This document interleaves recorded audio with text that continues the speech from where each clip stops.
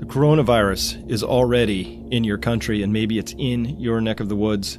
We really don't have a lot of time to prepare. Hello, everyone. This is Chris Martinson. It is Saturday, March 7th, 2020. It's 1 o'clock in the afternoon as I'm recording this. And it's happening. We are out of time, and it's gotten very serious, and I'm going to run some math with you today that shows you just where we stand. And I know that with the law of odds and averages being what they are, that a lot of people who are listening to this are going to end up being exposed to this virus. It's going to sweep across the world. I expect to be exposed to it, and I think that's a reasonable supposition to have at this particular point in time. The time to have actually prepared for this was a while ago. Some countries did that. Others chose not to. I live in one of the countries that actively chose to do an exceptionally poor job coming at this in a serious way. So what do we know about this particular disease and its progression? It goes case, cluster, boom. Thanks, Ben, for that. Anybody who's somebody suggested maybe we should make that into a T-shirt. Hey, maybe if somebody wants to take that on, make a great T-shirt, maybe with a boom on the back. I don't know. So I'm just making light of this because it's getting very, very serious. I had to wait for Italy to update their numbers in order to put this table up here now. So let's take a quick look through it. As you know, I don't believe these numbers at all. We've gotten a few more examples of things leaking out of China. They have a really tight firewall on their data coming out of that right now, and censors and all sorts of penalties, some of them pretty harsh if you are caught trying to sneak out any sort of information, videos or things like that. But still, we're getting some. And, obviously this thing is not totally contained and not completely gone away. But China has done a job of showing us and done a good job, I think, of containing it as best they can. Of course, you can't completely contain something like this until it burns itself out. Maybe that's seasonal. We don't know. But China has shown that if you really want to go ahead and take this disease out of the story a little bit, you have to be ready, willing, and able to undergo very tight containment, quarantine, isolation actions, all this stuff here. If you want to stop that pandemic, you got to do this. China's done that really, really strongly, and I think they've led the way in showing what needs to be done. None of these other countries are really interested in going down that path, and so they are now grappling with an explosion in cases because they chose preserving their precious stock markets, or not wanting to panic people, or make sure their real estate markets were good, or wanting to make sure that people kept retail shopping, choosing the economy over health. A lot of these countries on this list made that choice, got caught a little flat-footed. South Korea getting a handle on this is down now, so that's good. And by the way, in Korea, a lot of these cases right here are isolated to a cluster which came through that cult church. And a lot of the people who are in that cult church, somebody pointed out to me today, are young. It's a very much younger denomination of people getting together. So that can help explain this number way over here because, of course, the young are impacted a lot less than the elderly. Italy is on the other end of that particular story here. Look at this, 1,247 cases, retaking the number 3 spot from Iran with that showing right there. 233 deaths and 36 new ones. A lot of active cases still, a huge number of serious critical cases. So Italy is still on very much the upslope of this particular disease, does not have its hands around it yet. And so we'll look at the demographics that can explain that a little bit. But Iran, it also has fairly young demographics, but it's getting walloped as well. We don't have great numbers out of Iran. I've seen images that I can't necessarily fully qualify, and I can't double source, but these appear to be showing mass graves being dug in a variety of locations. And so that would not surprise me at all, given the enormity of what's going on there at this point in time. Germany, France, certainly, working their way towards the 1,000 club. Not a lot going on in the Diamond Princess, except it still seems to be shedding cases, and people are undying, so I'm not really clear what's happening there. We're looking for the Diamond Princess to give us maybe some of our best demographic information about how this disease will actually play out because it was an isolated, contained environment. All right. Again, double digits showing up all over the place with Singapore back on the charts, even despite their heroic and really awesome and very inspiring efforts. Still cases are popping up now and then, just showing what a honey badger of a virus this is. And of course, I'm referring to Stoffel, the honey badger. If you haven't seen that video, escapes from any enclosure. Very determined, very persistent, very smart. And so Singapore is certainly showing that. But all of these countries now have a problem on their hand because they are at the case, cluster, and we're right there. So again, when I talked about something not adding up with Italy yesterday with this ridiculously high apparent case fatality rate, I think Carl Wickland at Coffee Trading here has put together this really nice chart using some other data, but reassembling it here into high risk, 60 and over, moderate risk, 40 to 59, and low risk buckets right here. And so this is a demographic profile, and these are by 5-year groupings, except for the 100 plus. So 95 to 99, 90 to 94. So here you can see in Japan, the proportion of people, so 7.1%, if you could read that, are in that band right there. So just by looking at the general shapes of these things, you might think that Iran actually should be in a fairly low-risk environment for this, but it's getting walloped. Meanwhile, Japan seems to have skated by so far, although there are reports even showing up on major news outlets really questioning whether Japan is testing enough to even know what kind of a predicament it's in, and that they may be hiding things because Japan is very worried about, of course, losing their 2020 Olympics, just getting that shafted by this whole coronavirus at this point in time. So Italy, it's number 2 on this list in terms of having the most high-risk people. Germany, France, these, if you read down this list, you would say, all right, these are the countries that are really going to be most at risk.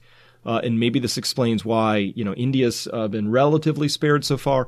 But Iran down here, with its very heavy weighting towards low-risk people, I don't understand what happened there. So this it sort of explains the data, maybe, but I'm not totally clear yet. I think we're still going to have to, I think it's going to be 2 things. We're going to have to understand the demographic profile against the specific strain type that any particular country has, or types, and it might be an assorted weighting of those different types that they might have. So maybe Iran has more of a really dominant bad type, and maybe Italy's got a mixture of okay, but more of the bad type, and maybe for whatever reason, South Korea has more of a good type. We don't know that yet. That's just supposition, no idea.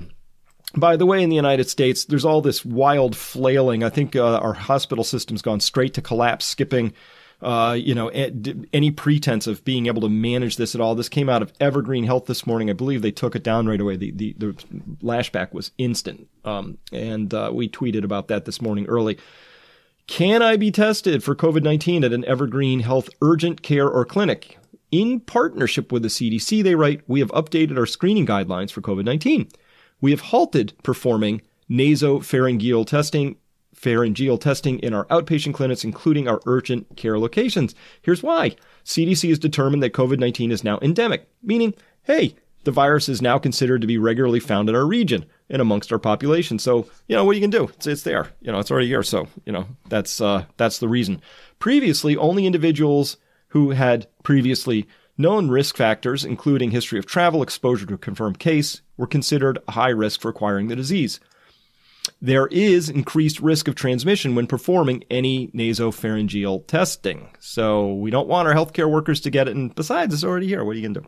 Right? So that's just giving up. That's just saying we can't do anything about this. And, we're just out of it. So sorry, can do. And, that's really unfortunate because we've already seen that countries that go through active, aggressive testing, contact tracing, isolation and quarantine measures are the ones who are able to slow the progression of this disease. And we're going to talk about why that is so important. You may not be able to stop it, but you have to slow it for the good of not collapsing your healthcare system. So we've already seen out here in Washington an urgent care clinic saying, just throwing up their hands already, went straight to collapse. Didn't even go with overburdened. And why? Because, we have this active policy in the United States, as do many other countries, of don't test, don't tell, right?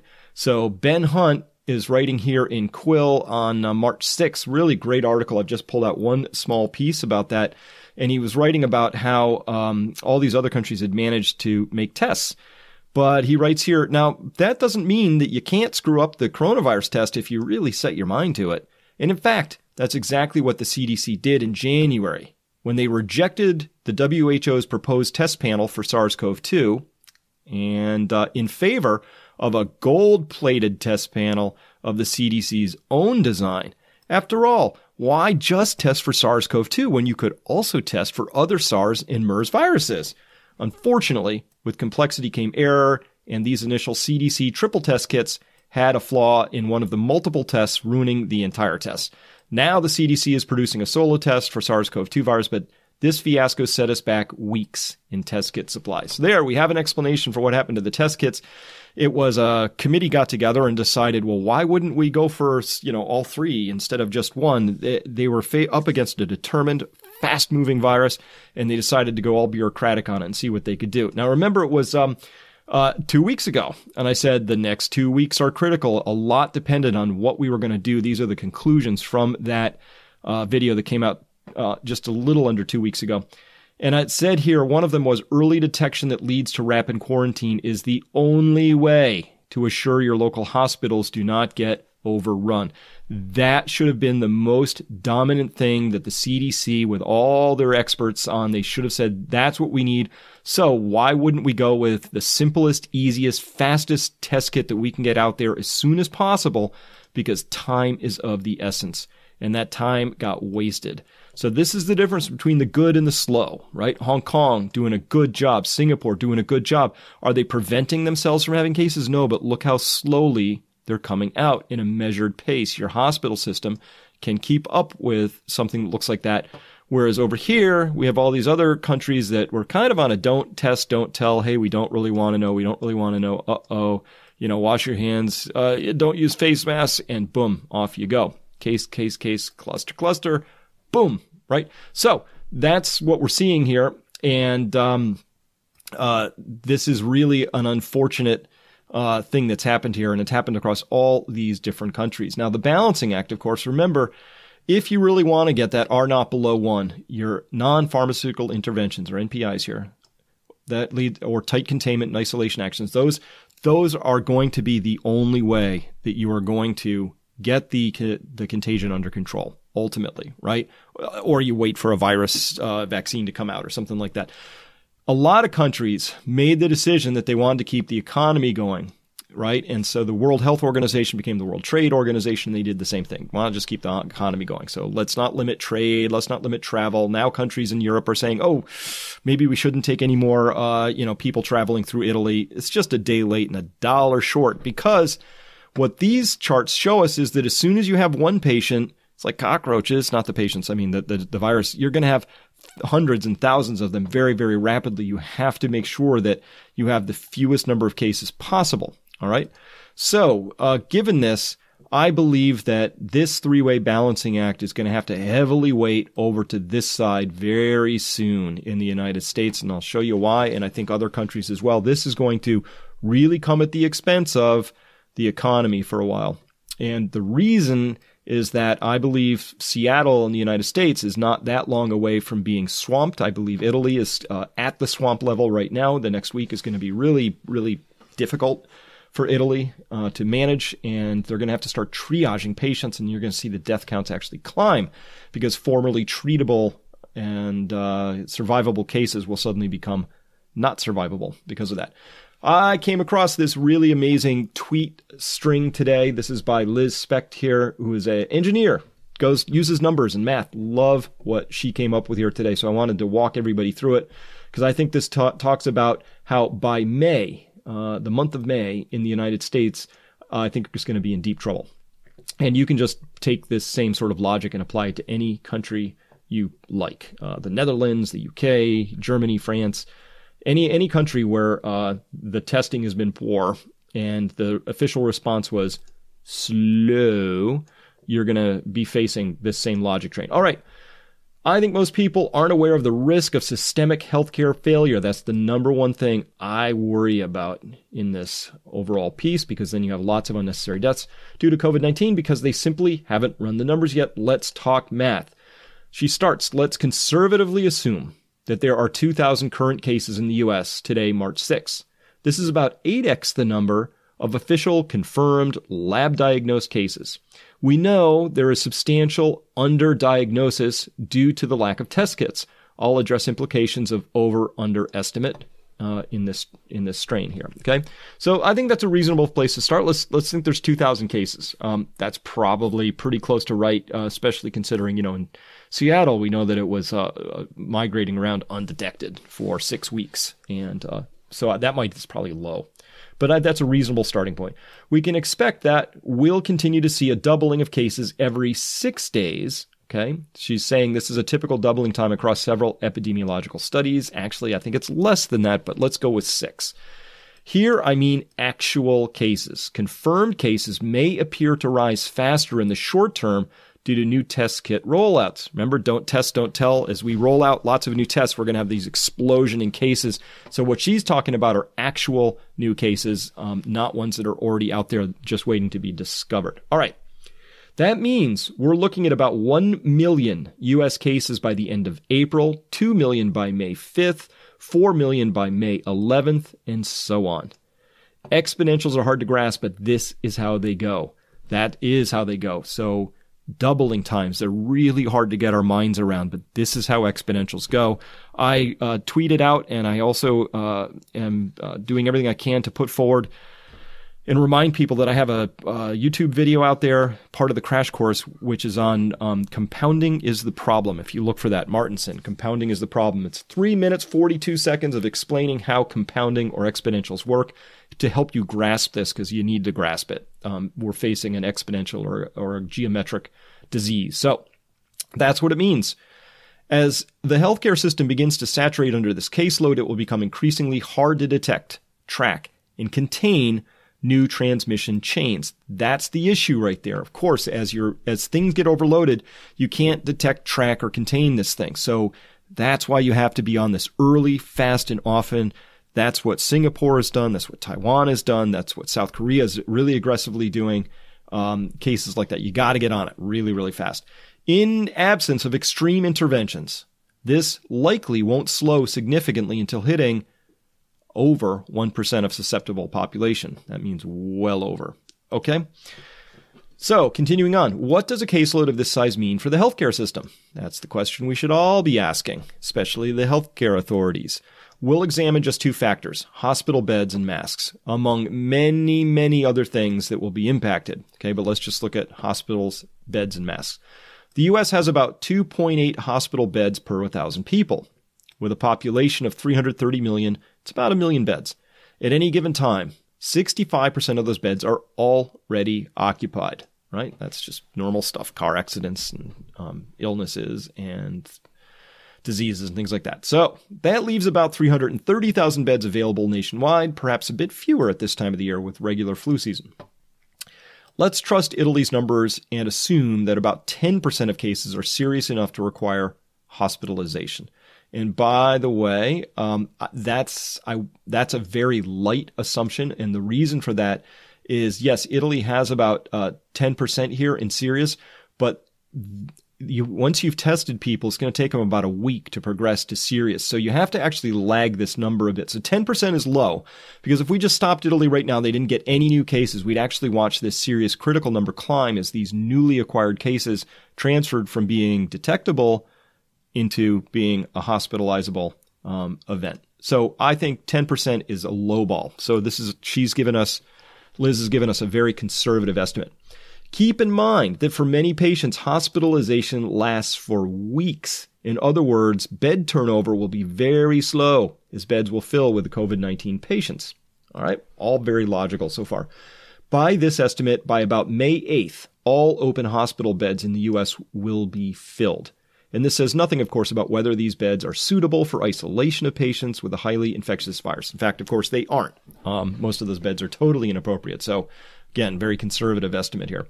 If we're wrong by a factor of 2 regarding the fraction of severe cases, that only changes the timeline of bed saturation by 6 days in either direction. So, if 20% of cases require hospitalization, we run out of beds by May 2nd. If only 5% of cases require it, we'll make it till May 14th.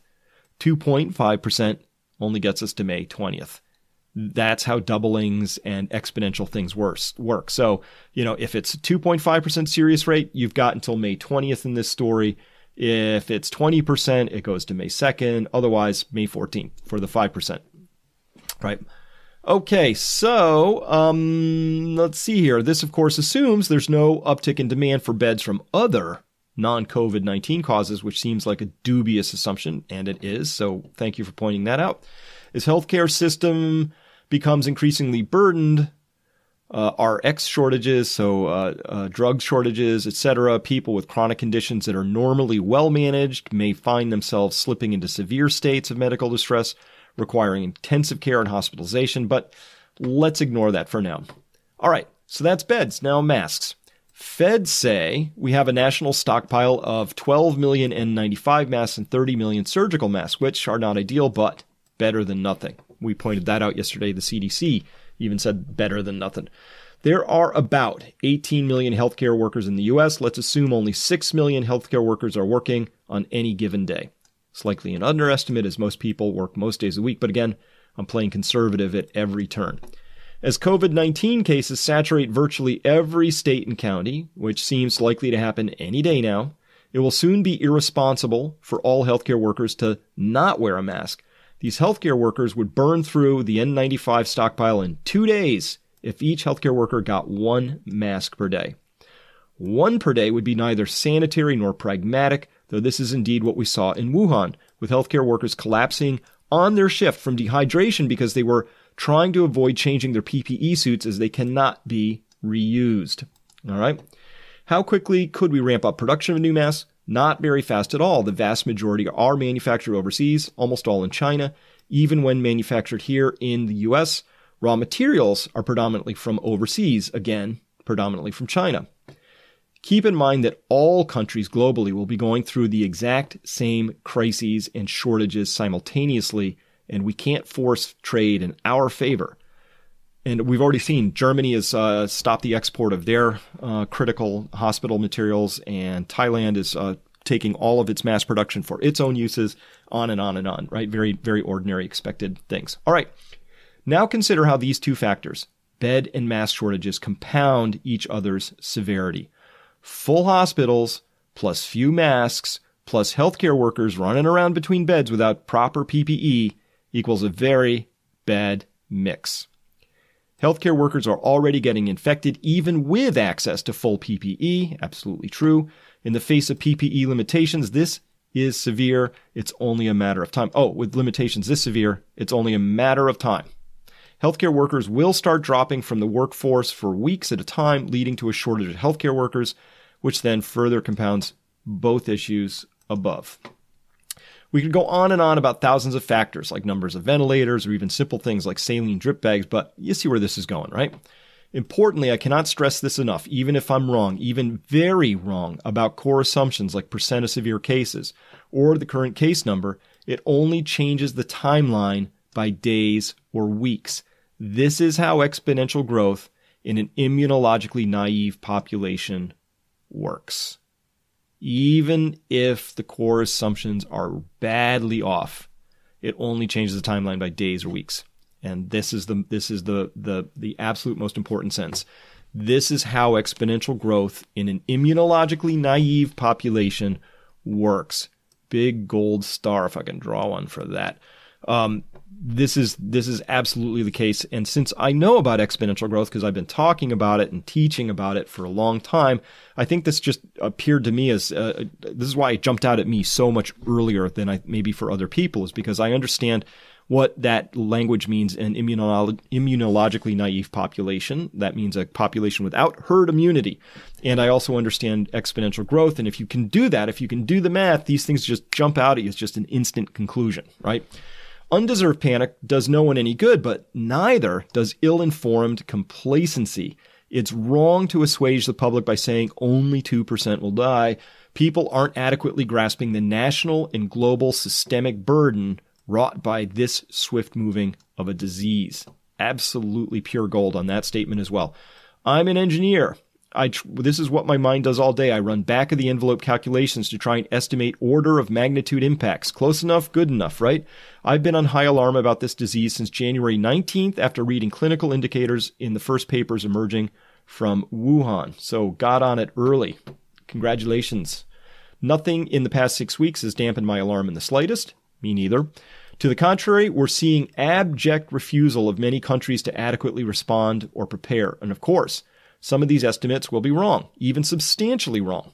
And that's absolutely the case. You go with what you can and you make your best guesses, and you got to make decisions anyway.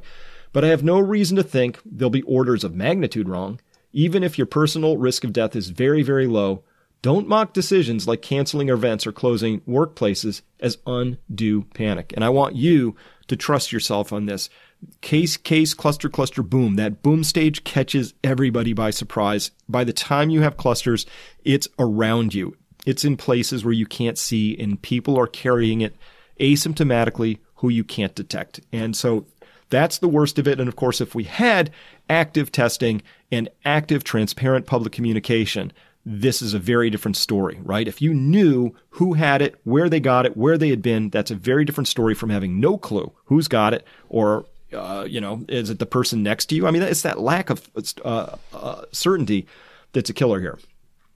These measures are the bare minimum we should be doing to try to shift the peak, to slow the rise in cases so that healthcare systems are less overwhelmed. Each day that we can delay an extra case is a big win for the healthcare system. Absolutely right. That is absolutely correct. And yes, you should really prepare to buckle down for a bit. Also correct. All services and supply chains will be impacted. Why risk the stress of being ill-prepared? Worst case, I'm massively wrong, and you now have a huge bag of rice and black beans to burn through over the next few months and enough Robitussin to trip out. Congratulations. That was just a perfect summary. That's why I wanted to take you through that. It actually makes a lot of sense. And I had people immediately jump in and say that this is alarmist and this is fear porn and all of that other stuff. And these are people who are having a slow adjustment reaction. They're not bad people. They just are unable to either process math, they don't get it, or they have a belief system that prevents them from facing and confronting this sort of information now. And you've always seen that person in the movie, the person who, can't quite adjust and is still making the bed while the nuclear bombs are going off, because they need that normality. But here's the deal. If facts alarm you, the problem isn't with the facts. It's with your adjustment reaction or lack thereof in this case. All right. I think this was a comment that I found under yesterday's video, and it reinforces this "You're on your own," which was the title of a video I put out about a week ago. And this person, Ameya Godbol I'm from India. I grew up watching House MD and Grey's Anatomy and always envied the portrayed quality of U.S. healthcare facilities. Now, not so much. U.S. has access to the latest technologies, procedures, healthcare apparatus, talent, and yet all of these combined form a system that does not value human life. The whole is supposed to be greater than the sum of its parts, not the other way around. If my country and government drops the ball, it can be scrounged for some valid excuses. It can scrounge for some valid excuses. What excuse does the U.S. government have? Lack of money? Lack of infrastructure? No, it's a lack of will. It's a lack of compassion.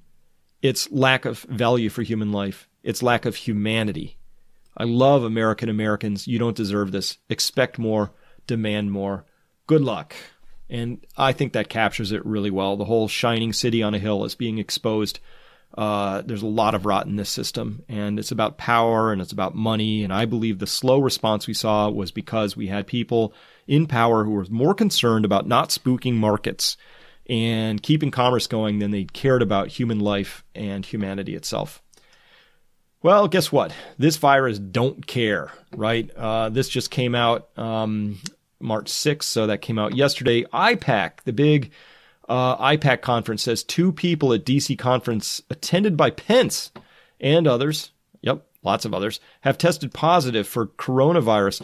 The American-Israel Public Affairs Committee told conference attendees, some of whom include lawmakers, that at least 2 conference goers have tested positive for coronavirus. The pro-Israel lobbying group said in an updated statement to attendees, speakers, administration, and Capitol Hill offices on Friday that the 2 individuals affected traveled from New York to Washington, D.C. to attend the March 1 through 3rd conference. Attendees and speakers at the conference include VP Mike Pence, Secretary of State Mike Pompeo, Senate Majority Leader Mitch McConnell, Ted Cruz here, Liz Cheney, and former 2020 Democratic candidate Mike Bloomberg, blah, blah. All right. Well, Cory Booker, I didn't mean to blah, blah, blah him, but several of the lawmakers, right? This is huge. About 18,000 people attend its conference. So this is just a giant thing. But it hit, the point I'm making here is it hit right at the heart of the leadership structure here. And that brings me to my 3 conclusions and 2 opinions that I'm going to close out here with today. The conclusions are it's just too late to prevent a bad outcome for all this in the boom countries, right? The time for that was a month ago, at least. We should have been having active testing, and we should have shut down travel right away, and we should have had active quarantining of all inbound people from host countries. The United States, I believe, is still, you can still fly back from Italy right now. You can still fly back from South Korea. It's still not in place. The testing isn't serious enough at this point in time. Nobody has an answer for how people are going to be tested and who's going to pay for it and what are the criteria. The criteria is still all a mess. The whole thing is a shit show at this point in time. And so the bad outcome is all but assured at this point in time. First, local hospitals, maybe in Seattle, say, they're going to get swamped within a week or 2. Nationally, say the nation's in a massive crisis by early to mid-May, according to the stuff that Liz put out there up in this, Liz Specht. And you need to expect now, this is part of your planning process. You need to expect that draconian measures, or what will feel draconian, are going to be implemented, right? So I'm talking about full quarantines. We've already seen in the United States that we have police out in California that are surrounding an area and quarantining it right now. That's going to continue. This will probably include National Guard, maybe the military at some point. We don't know, right? When? Probably right around the time when the hospitals that the currently powerful people, and a lot of people are going to lose their jobs, I hope, over this, the ones that the currently powerful people use become swamped. That's when they care, right? You know when they care? When it begins to impact them. That's when they start to care. That's what happens in a culture that's lost its way. So this virus it's exposing an astonishing degree of hubris, of incompetence, and a complete lack of concern for humans, or just basic care. And that's why I think people are struggling with, like, how could it be this bad? Well, it can only be this bad if you got a ton of hubris, incompetence, and complete lack of human care. I mean, that's the nature of it. Guess what?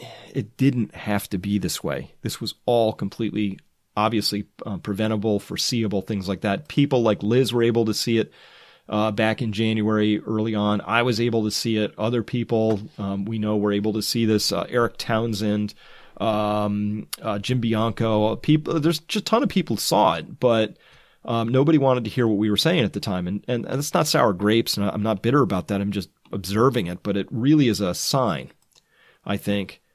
My conclusion of that is that we've really lost our way in this story, and that people were unable to set aside their bureaucratic inertia, their fear for saying the wrong things, their inability to basically be bold and do their jobs appropriately. That's what got exposed here. Remember, this isn't the flu. It's not SARS. And also remember to resubscribe if you have to, because we're getting reports all the time of people who are being unsubscribed very unhelpfully by this channel, from this channel by Google, by YouTube, because, I don't know, data and logic and numbers scare them for some reason. But remember, if the facts alarm you, Google, the problem isn't with the facts. That's with your own lack of adjustment process around that. So with that, thank you very much. I'm going to be taking tomorrow off, and we'll be back with you on Monday. Thank you very much for listening. Hi folks, Adam Taggart here. Chris Martinson and I are the co-founders of Peak Prosperity. If you want to get alerted whenever we release a new video from Chris, just click the red subscribe button right beneath the YouTube video player. Once you've done that, a little bell icon will appear right next to it. Click on that bell. It looks like this. And that's it. The next time we publish a video from Chris, you'll immediately receive a notification from YouTube. Thanks for watching our videos.